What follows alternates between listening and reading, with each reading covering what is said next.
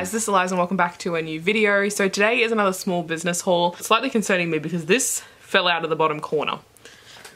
And I really hope there's not more of those in there. This is from the Quirky Cup Collective, which I follow on TikTok and I wanted to buy from them for a while and I finally did it. So we open it up and this is what it looks like. It says, "Hello, you're amazing. Just thought you should know." And their website on the back. There is more confetti in here. I'll just try and not get it everywhere. Let's start with the bookmarks. These come with tassels, which I'm not a huge fan of tassels, but to each their own. So I got 3 of them. The tassels do have plastic on them, so I'll get that off later. But this is what the first bookmark looks like. It is absolutely stunning. I love this. And they all have gold tassels. But there you go. You can kind of see it a little bit better. This one's got like a moth on it. Then we have this one. Oh, there you go. You can kind of see it there. The pink is from my grow lights on my plant stand. That's what that one looks like. And all of them have the same background on the back and it's got their logo on the bottom. And the final one looks like this. This one's like a moon one.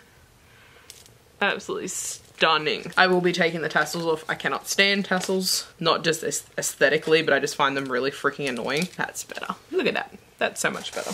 They're the 4 bookmarks that I got. I'll chuck on the screen how much they cost because I don't actually know where my phone is right now. We now have the notebook, which I'm gonna try and get out without putting the packing peanuts everywhere.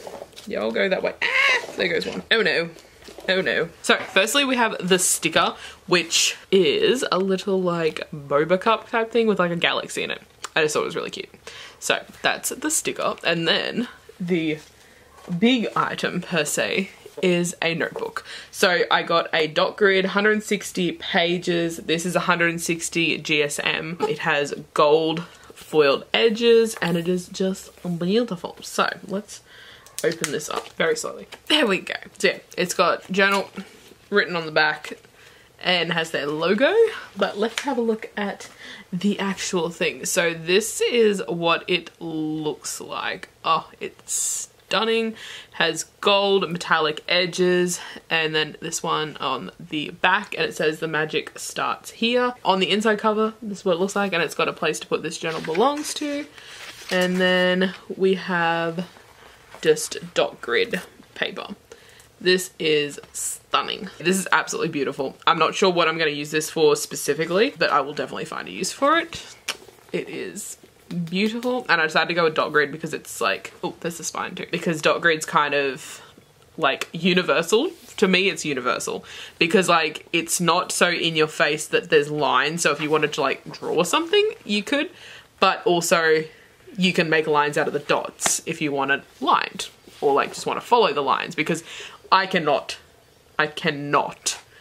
write straight. Like, cannot do it. So having the dots gives you like a bit of a guide. I currently use an Archer and Olive journal, which also has 160 GSM paper. So I'm assuming it has the same capabilities that the Archer and Olive does.